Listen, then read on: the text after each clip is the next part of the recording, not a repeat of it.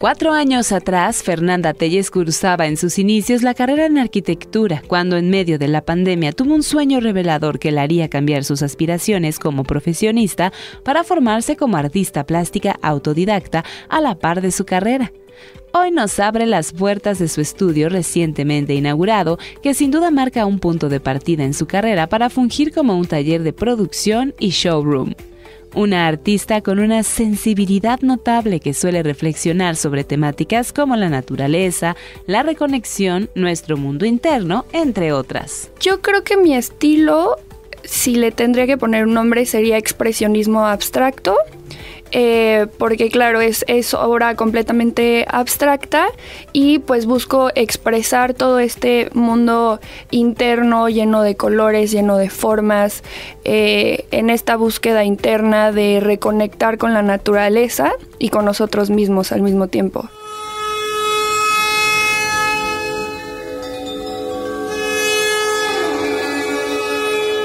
Pese a que en algunos momentos ha tenido algunas dudas, asegura que el crecimiento son altas y bajas en la vida, pero ser constante siempre hará la diferencia.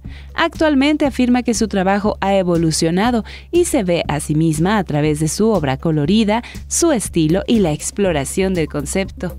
A la par, suele participar en talleres de arte fluido neón para que el alumno reconecte con su lado creativo a través de una técnica que permite la fusión de resina B18 con pintura acrílica. Una artista #hecha en Querétaro, a quien le gustaría lograr ser totalmente independiente con la venta de su obra y continuar explorando y conociendo diversas personalidades del mundo del arte.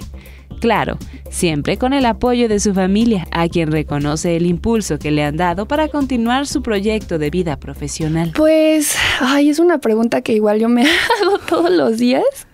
Y la verdad es que, obviamente, pues haciendo las cosas, ¿no? O sea, con hábitos y todo, pero creo que también muchas veces me gusta igual como que la vida sola me vaya encaminando a donde yo tengo que ir y a donde yo estoy como conectando con lo que estoy haciendo ahorita. Pero bueno, pues me encantaría al mediano plazo, me encantaría poder exponer en algún otro país. Ese es uno como de mis metas, de mis sueños. Síguela en redes sociales, en Instagram, fernandatelles.estudio, y programa tu visita o un espacio en alguno de sus talleres. El estudio de Fernanda Te lo encuentras sobre la calle Pasteur Norte número 51 en el Centro Histórico. En la cultura, Mariana Perusquía, Noticias RTQ.